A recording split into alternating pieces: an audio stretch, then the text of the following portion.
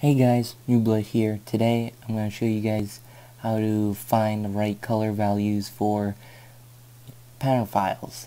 And the example I'm using is a Spider-Man pattern that I made a while ago. And the first thing you want to do is make sure the file you're working with is in CMYK.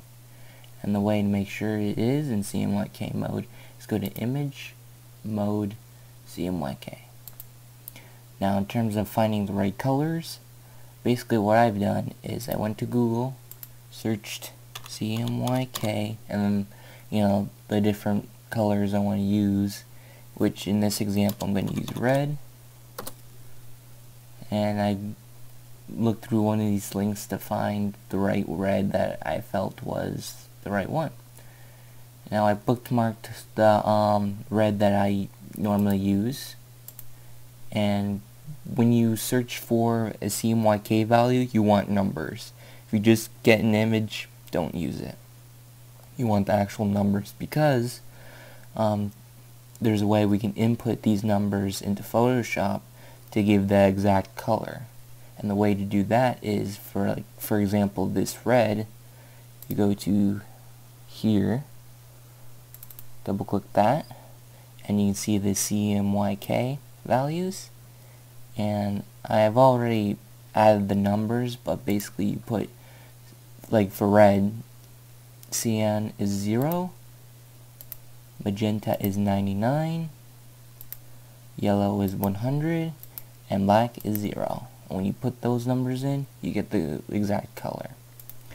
Now, say for example you use the various colors, and then say for example your CMYK value for red disappears along here.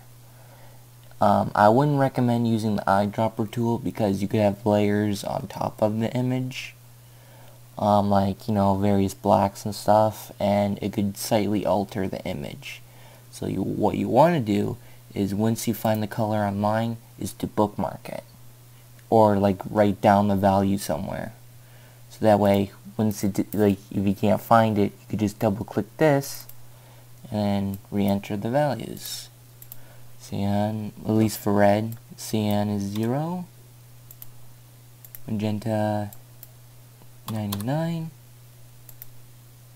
yellow is 100, and black is 0. And there you go.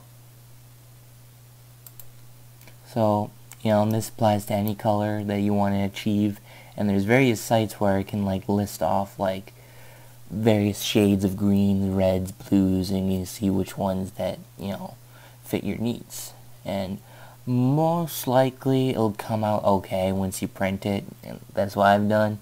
And the patterns that at least from the reds I've used, at least this particular red, the pattern came out fine. So yeah, hope this video helped you figure out how to find and apply color values in Photoshop for pattern files.